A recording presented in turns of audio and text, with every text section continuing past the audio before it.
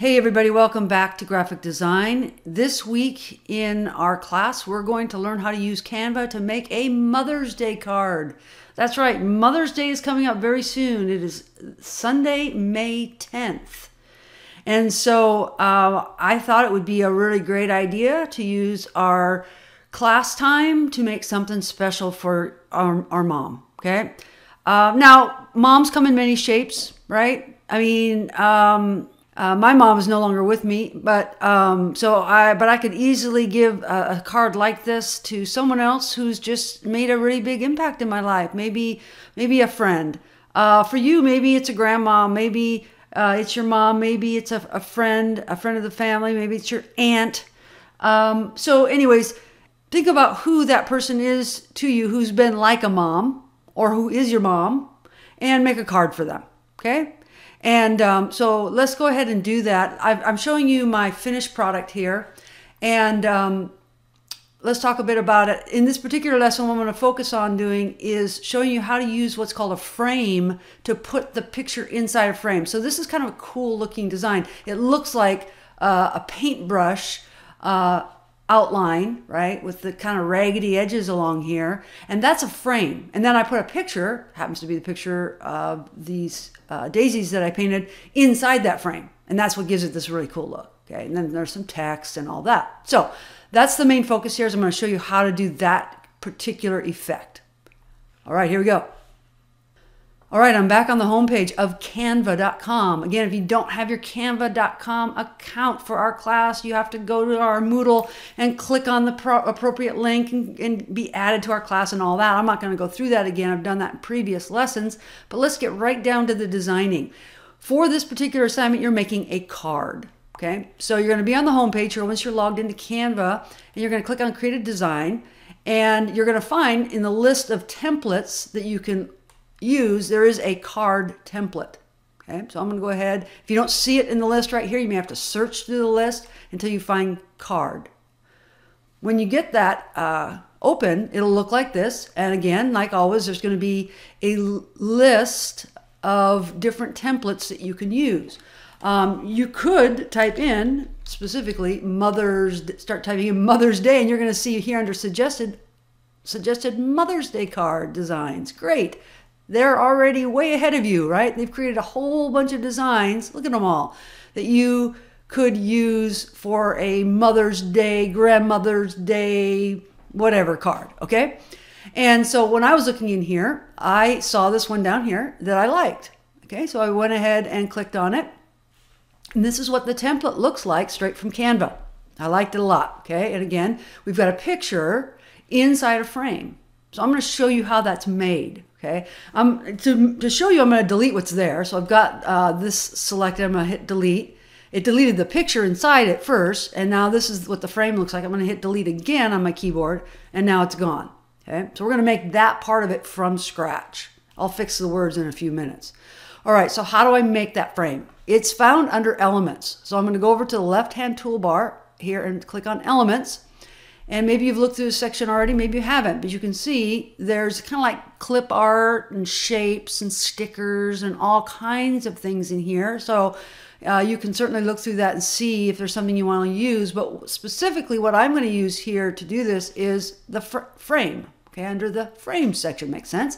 I see some basic shapes, but if I click on this little arrow here, I can scroll to the right, or I can actually click on See All, and it'll show me all the frames that are possible. And I knew this frame had to be in here somewhere, the one I wanted to use. There it is. And I'm just going to click on it. And as soon as I click on it, it gets added over here into my design. And that's pretty nice. I can arrange it and put it where I want. Now that I have it, I want to put a picture inside of it, just like a frame on your wall that holds a picture. This is like a frame in your card, and you put a picture inside of it. So I'm going to go to my uploads section on the left because I want to use one of my own unique pictures as opposed to one of theirs. Okay, that's going to personalize this design. My mom would just love that. So I'm going to come over here, and here again, there's this picture I took.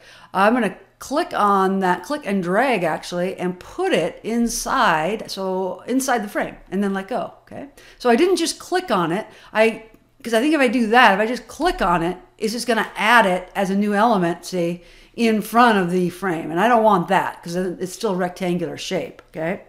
All right, I'm really liking this. I think it looks good. One thing I could do, I could rotate it slightly, and this is the rotate key. So when you have something like this frame selected, you can just find the rotate button here. You can kind of give it a little bit of a rotate. Sometimes that's nice. Again, I can take it, kind of move it around where I want it. Now I'm ready to edit the text.